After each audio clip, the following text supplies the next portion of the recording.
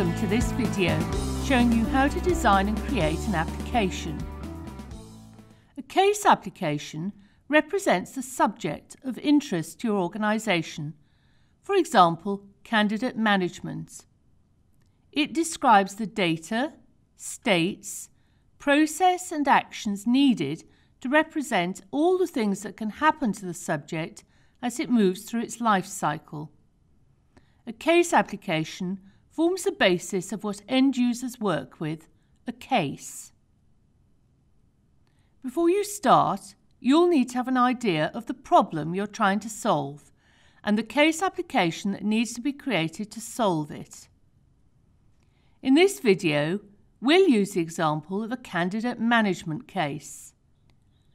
When planning your case application, try to get an idea of the initial mandatory tasks and their sequence. These mandatory tasks form part of your creator process.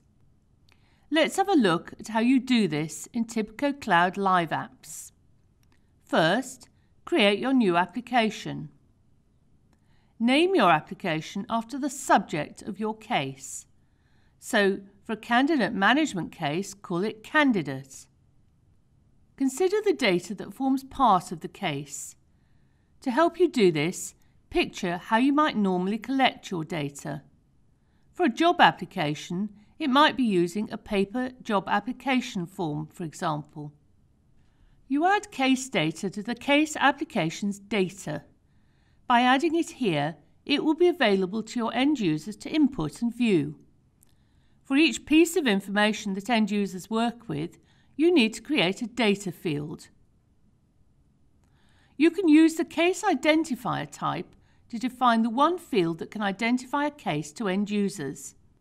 It is not mandatory to have a case identifier field, but you may find it useful. Now let's look at some other data fields. You can use the Definition tab to define basic information for your field.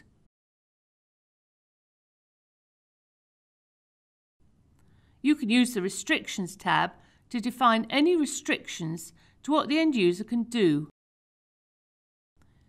Next, consider what states your case application will have during its life cycle. You can think of states as the logical stages the case moves through as it progresses. The case creator and case action processes are responsible for progressing the case through these states.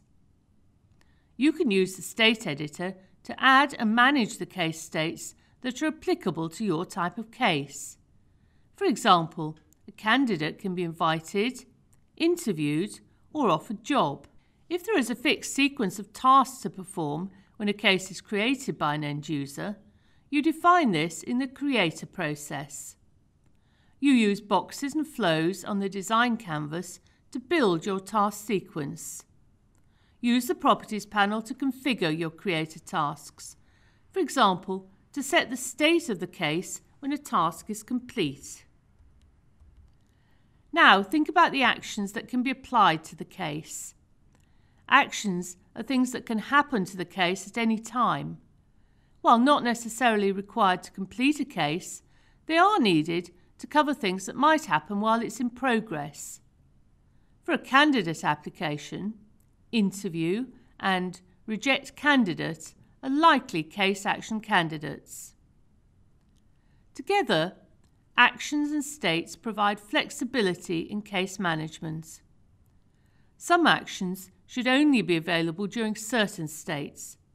For example, an interview action might be applicable during the invited state, but might not be applicable if the case is in an offered job state. You can create additional actions here. Each action is a process like the case creator process. Once you have defined your case states, you can set what state a case should be in after the completion of a task. Use boxes and flows to create a sequence of tasks for the case action. You can collaborate with other application designers by adding comments about an application and the data, states and processes in it. You can view, add and reply to comments using the Comments button on each screen. You can now validate and test your application. This will launch the application in test mode, and you can try out your application as an end user. Thank you for watching this video.